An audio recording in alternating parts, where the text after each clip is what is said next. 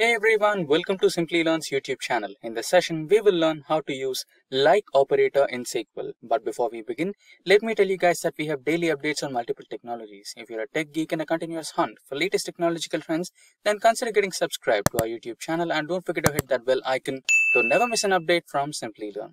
Now without further ado, let's get started with our one-point agenda, that is how to use like operator in SQL. So at first, let's take a quick look on the syntax that we will be using for getting the like operator operation. Right, so it's really simple. So all you need to do is select star from table name. So instead of star, you can also give your selected columns here, but by default I'm using to select the entire table, right? And it can go with where clause. So after the table name, you will be giving the where clause and the column name that you want to extract. And you will be using the like operator with the constraints. And I'm using the single quotes here, right? Because this particular like operation can be used upon string or varchar or character type data types, right? So we will represent that particular data type using single quote. Now that we are clear with the syntax, let's go to the practical mode, that is the SQL workbench or MySQL workbench, and execute the like operator command. If getting your learning started is half the battle, what if you could do that for free? Visit SkillUp by Simplilearn. Click on the link in the description to know more. Now we are on the MySQL workbench and we have some data or tables.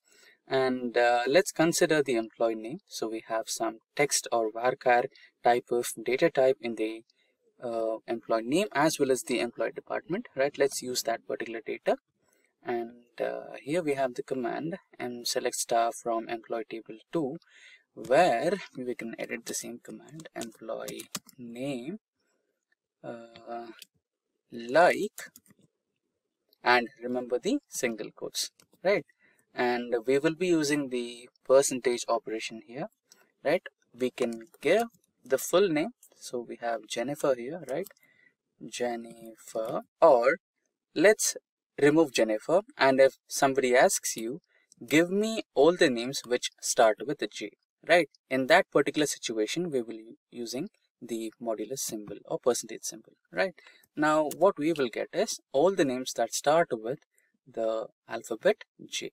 And now let's say we want all the names that include a certain alphabet, let's say R, right? Then we can use the modulus symbol again. It can start with anything and it can end with anything, but it should have alphabet R. So this is how it works. So we have all the names which start or include the alphabet R in them, right? And that's how we can use the like operator in SQL.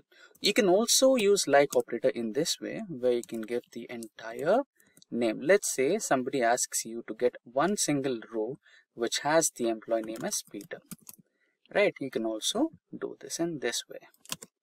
There you go, you have Peter. Choose from over 300 in-demand skills and get access to 1,000 plus hours of video content for free. Visit SkillUp by Simplilearn. Click on the link in the description to know more.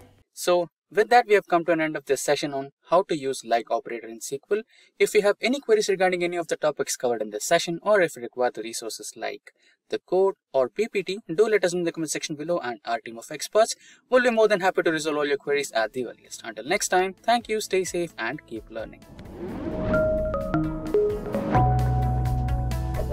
Hi there, if you like this video, subscribe to the Simplilearn YouTube channel and click here to watch similar videos. To nerd up and get certified, click here.